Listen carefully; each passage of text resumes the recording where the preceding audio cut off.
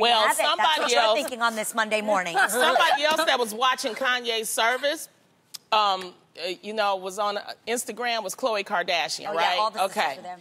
She put something about her ex, Tristan Thompson.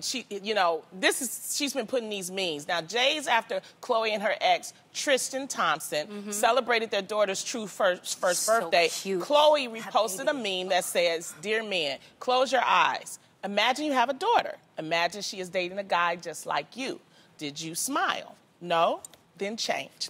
Khloé has been posting these types of memes a lot lately, and Tristan's reportedly not very happy about it, according to Hollywood Life. One of Tristan's friends said, quote, "Tristan is really upset with Khloé right now. He's taking a lot of her messages on Instagram personally, and his feelings are getting hurt." So, ladies, should Khloé stop her shaming, or should Tristan stop complaining? The nerve. His feelings are hurt?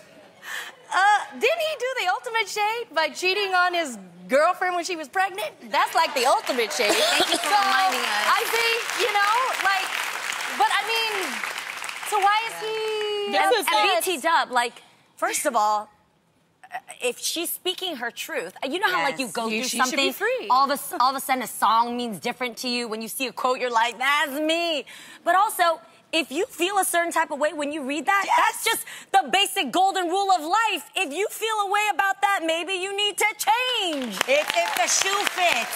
Because if you're reading that and it doesn't pertain to you, then you would just like on. and keep it pushing. Or maybe that you you don't feel need to away. watch her Instagram. Just don't look at her Instagram. Don't look at. This is the thing nowadays when it's all nice when everybody coupled up. You know what I'm saying? You're taking your pictures and you know everything. But then when it's trouble in paradise, it's a breakup. You got to deal with that too. That's just how life is now. Totally. You know what I mean? And so I can respect the fact that she's going through something and she also is being public about it. But there are some people, they're not very public about their breakups. Reportedly, Big Sean and Janae have broken up. And I like the way that she put out a message of support for him. They haven't really said if they've broken up, but you can kind of feel like there's some type of separation. But there's no name calling. There's no whatever's been has happened. But because this was so public, you know, you can't do anything but, you know, I mean, she's just lashing out emotionally, and he just doesn't need to look at Instagram. I don't even know if she's lashing out emotionally. I think she really is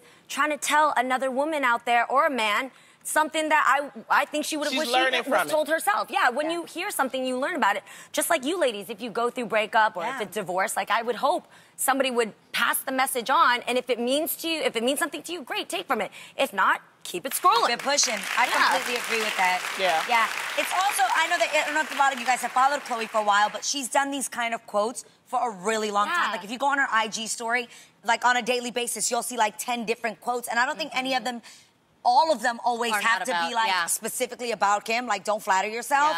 But at the same time, you know what I'm saying? I bet you think this song is about you. I think some of them are just quotes that I think she likes. So.